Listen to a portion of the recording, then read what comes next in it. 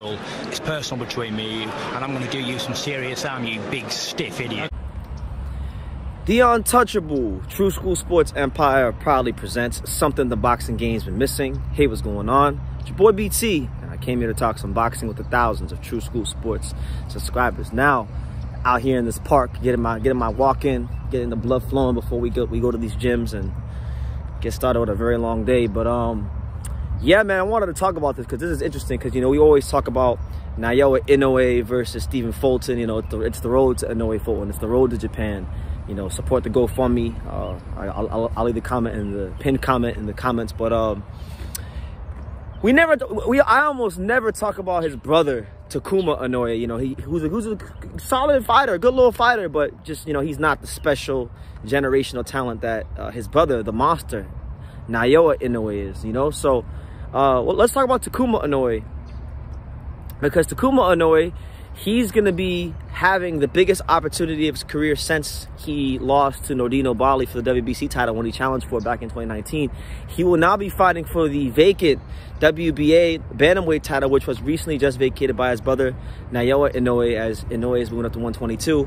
And he's going to have a second shot at glory, a second crack at the brass ring to try to become champion again. And Takuma Inoue will be taking on a 40-year-old Liborio Solis. Now, Liborio Solis, been a veteran fighter, been around for a while. The last time he lost a fight, Solis, I'm talking about, he fought, it was the Guillermo Rigondeaux about, I'm gonna say like 3 years ago, 2020. And since then, you know, he's picked up like 5 wins against, you know, whatever opposition. You know, he fought like an 0-7 guy. He fought some guys with some bad records. Like two of the guys had bad records.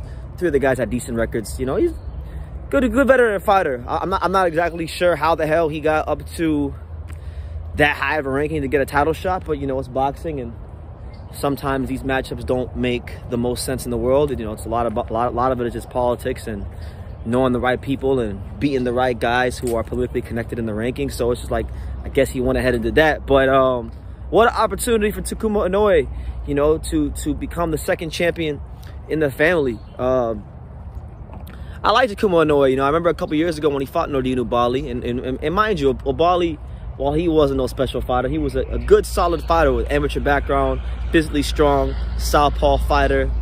And Takuma Inoue fought him, and I actually thought when they fought that he did enough to win. He didn't get the decision, which is okay, but he showed, I think, an excellent blend of boxing skills, an excellent blend of counter punching and ring IQ. And that was all the way back when he fought at what weight class was that? I believe it was something like I forgot what weight class they fought at. Might have been 118. Yeah, because Ubali was champion at,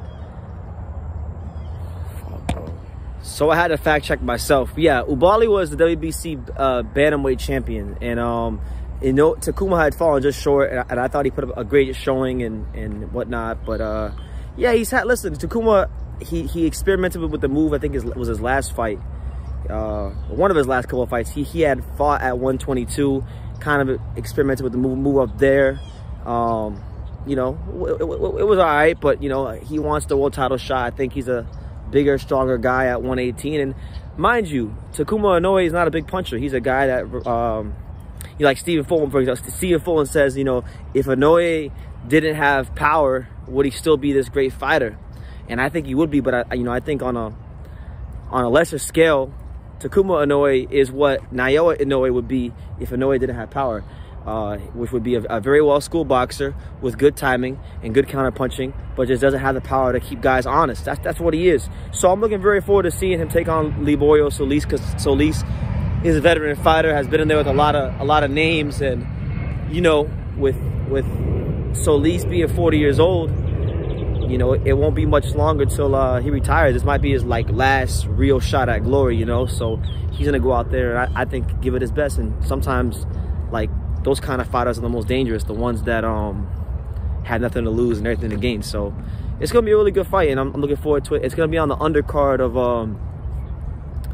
Ken Shiro versus Jonathan Gonzalez, so that'll be April 8th.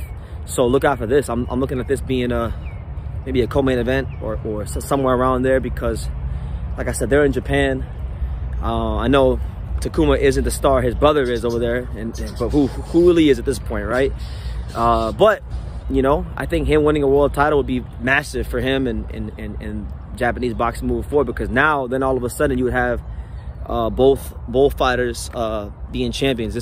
This won't be like Manny Pacquiao and Bobby Pacquiao. For those who know, Manny Pacquiao had a brother named Bobby Pacquiao who was a solid little fighter, but he never won no world title. So hopefully this, you know, he can win that world title just so like this don't wind up being like Manny Pacquiao and Bobby Pacquiao type thing. But that's the news. Takuma Inoue, Liborio Solis, WBA Bantamweight title on the line.